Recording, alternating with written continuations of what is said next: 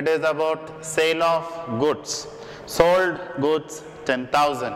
So on 12th you sold goods worth 10,000. So cash is coming in, real account is coming in. As a result, we will be debiting cash account debit. Now goods are going out, goods are real account. So real account rule says credit a real account when they go out. So we will be writing sales, which is representing nothing but goods which are going out.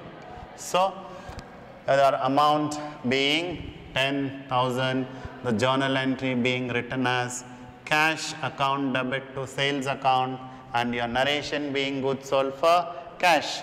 Now coming to the last transaction, which is on 14th, sold goods. You have sold the goods, but you are receiving the amount in two ways in this. If you see, received 10,000 in cash and 5,000 by check. So you sold totally goods worth 15,000 and you are getting that 15,000, 10,000 by way of cash and 5,000 by way of check. So on 14th you have made sale, you are getting cash. So cash is coming in, real account rule, debit what comes in. So how much you are getting in cash? 10,000.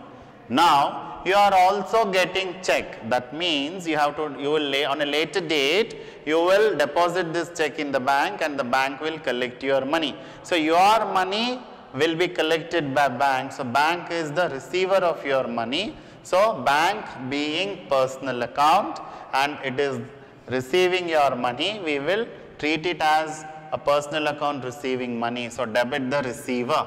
So hence bank we are debiting because ultimately it will collect the money on our behalf. So we say temporarily it is the receiver of our money. So 5,000 we will debit to the bank account, and goods are going out, goods are real account. So credit a real account when it goes out. So we are representing goods with the word sales, and hence ultimately this is becoming a compound journal entry wherein by in debit you have 10,000 in the form of cash and 5,000 in the form of a check, which together is contributing to your total sale of 15,000.